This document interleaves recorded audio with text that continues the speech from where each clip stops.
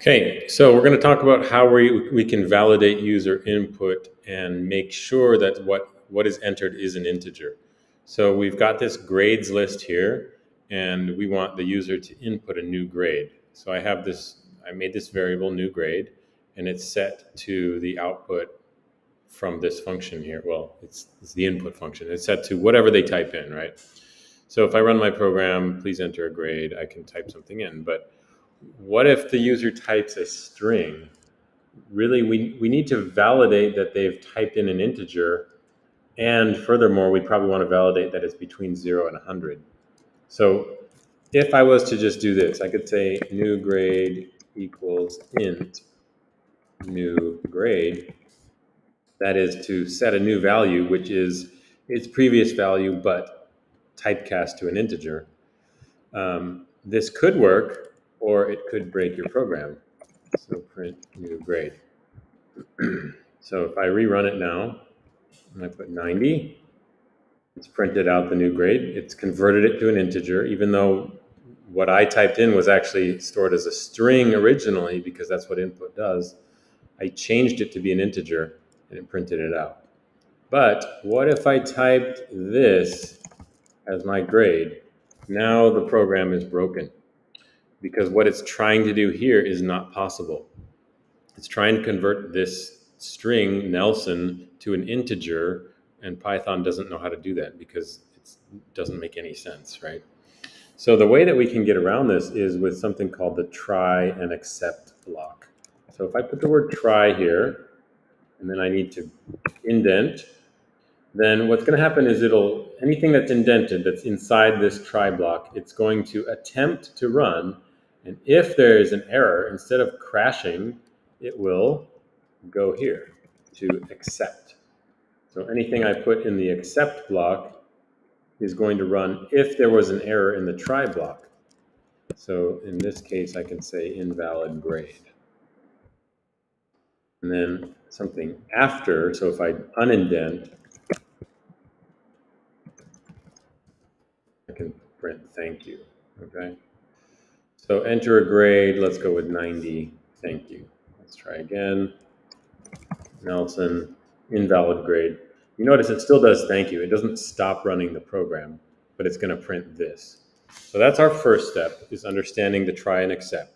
So just to review that again, the program, Python, will attempt to run any statements that are in this try block, and if there is an error, it won't, obviously it can't run that statement if there's an error, but instead of crashing your program and giving you the red text over here, it will jump to accept.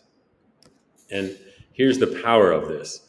We can then combine this with a while loop, conditional loop, to make sure that what they've entered is in fact an integer, or really what we need to do is ask again for an input if it's not. So what I want to do is create a while loop, and I'm going to call this while problem equals true. And I think I need to use a capital. Maybe I don't. Oops. True. Let me try it like this. Now, if this is inside the while loop, I need to indent this whole thing. So what I just did was selected it all, and I pushed tab on the keyboard to indent all of that together. So while problem equals true, and I haven't defined problem yet. I need to go back and do that. Try new grade equals int new grade, except.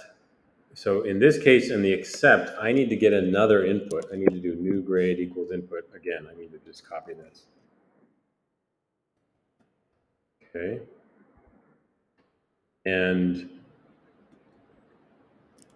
in this case, I could print grade accepted, something like that.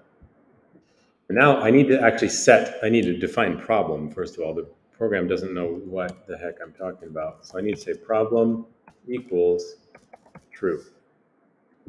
And since I'm saying there is a problem, and then my while loop is checking if there is a problem, then it's going to do this stuff here. It's going to enter the while loop, and it's going to do the try. And if there's an issue with that, it'll go here to accept. So let's see if this works. 90, name true is not defined. Okay, I think it does need to be capital.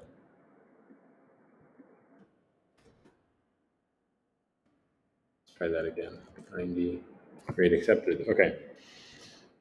So what I need to do then, so you can see it's stuck in this while loop. I need to, in this case, the grade has been accepted. I now need to set problem to false with a capital F so that it breaks out of the while loop, right? If this problem is always true, it's just going to continually do this while loop forever and ever. So I'm going to clear the console here. Clear, come on. Okay, 90, grade accepted, thank you. So because problem was true, it checked this condition and said, yes, this is correct, problem is true. It enters the while loop, and it's going to try typecasting. This is called typecasting. It's going to try changing new grade to an integer. And remember, if there's an error on this line, it'll instantly jump down to accept down here. If it does successfully do this, that means what they entered could be converted to an integer, and it'll print grade accepted, and it'll set problem to false so that we won't continue this while loop. Okay, let's see what happens if I enter a string. Invalid grade, please enter a grade. Invalid grade, please enter a grade. So it's going to do this as long as what I enter is not an integer. So that is an integer, so it'll be accepted.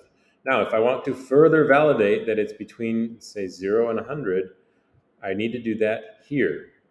So before I set problem to false, I want to make sure, I want to say if new grade is less than or equal to 100, and new grade is greater than or equal to 0, then I want to set the problem to false. And I could have an else here that prints invalid grade. Must be between 0 to 100. Okay, so let's try this out. So I'm entering something that's too high.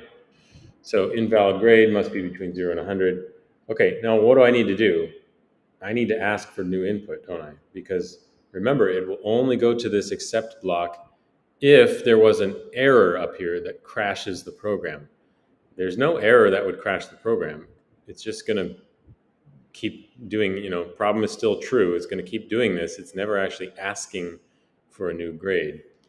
So I could put that in here. I could just do this new grade input again. Let's try this again. So Nelson, invalid, 999, must be between 0 and 100, enter new grade, 800, whatever, okay, 85, grade accepted. There we go.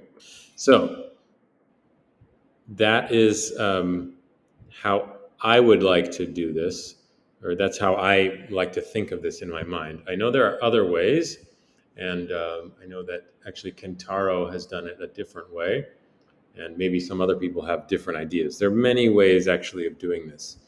This is the way that I like to imagine it. I imagine that at first there's a problem, meaning we've not yet validated that the input is correct. So I'm going to just assume there's a problem.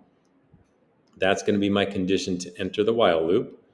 And then I'm going to try converting the new grade to an integer.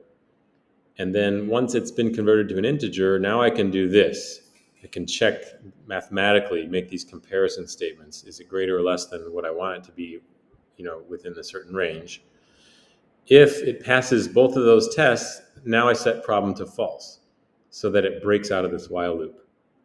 If it didn't pass this test here, this is called a range check. If it's not within the correct range, I print invalid grade and I ask for a new grade.